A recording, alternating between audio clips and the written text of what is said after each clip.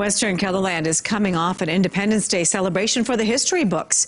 President Donald Trump spoke to a crowd at Mount Rushmore Friday as the National Memorial hosted its first fireworks show since 2009. From preparation to Air Force One landing to the president's speech, Keloland News brought you full coverage of this historic event. But there's still more. Keloland's Kelly Volk brings you one interview she did leading up to the main event. Welcome to Mount Rushmore. Interior Secretary David Bernhardt took the stage Friday evening.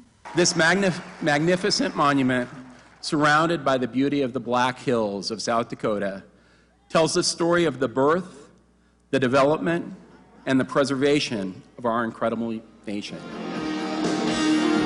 But in the afternoon, the leader of the Department of the Interior spoke one-on-one with media, including Keloland News, where we asked for his reaction to the day. One word, spectacular. Two words, magnificent. Bernhardt discussed the president's push for the protection of monuments. A June executive order aims to protect monuments, memorials, and statues.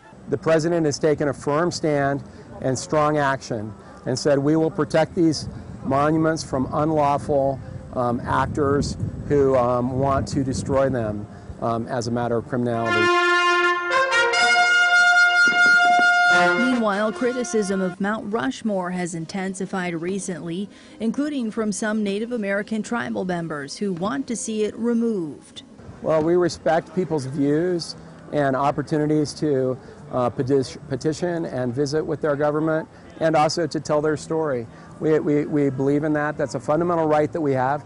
At Mount Rushmore, Kelly Volk, Keloland News. In a statement on June 29th, the Cheyenne River Tribal Chairman calls the land sacred.